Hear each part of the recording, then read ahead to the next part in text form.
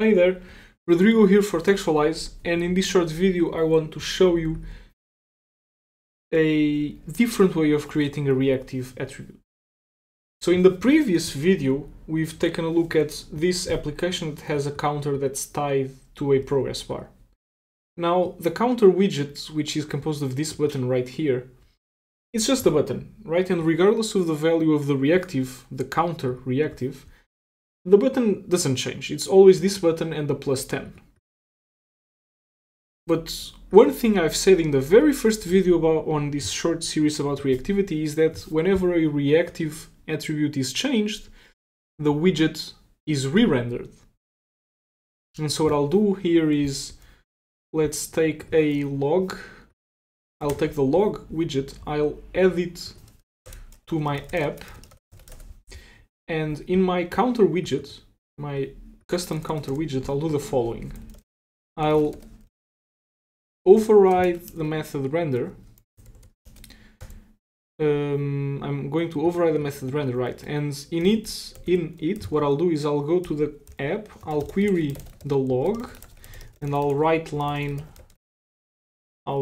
rendering, sure, just rendering, and then I'll leave the actual rendering to the superclass.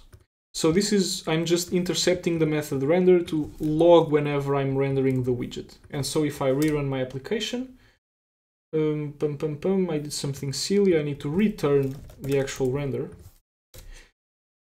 And I did something silly ×2, unable to render none, but I'm returning the... Not init, what am I doing to my life?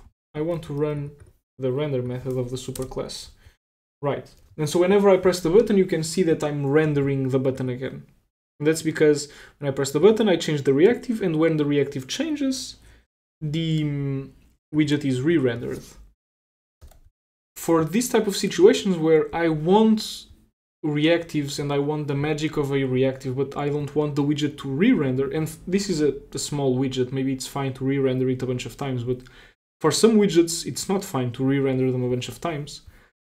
What I can do is I can, instead of importing reactive, what I can do is import var, as short for variable. And this var creates a reactive attribute that does not force a re-render of the widget. So if I go ahead and run it, I do +10, +10, +10, +10, +10, you can see that I still have the magic of the watch method, for example, it's still working, the progress bar is still updating, but I'm not re-rendering the widget over and over again. So this is very useful when you want to have reactive widgets on things that are not necessarily changing when the reactive attribute itself changes. So if you have further questions, feel free to ask them. Otherwise, I hope this was a useful video, and I hope to see you in the next one. Bye!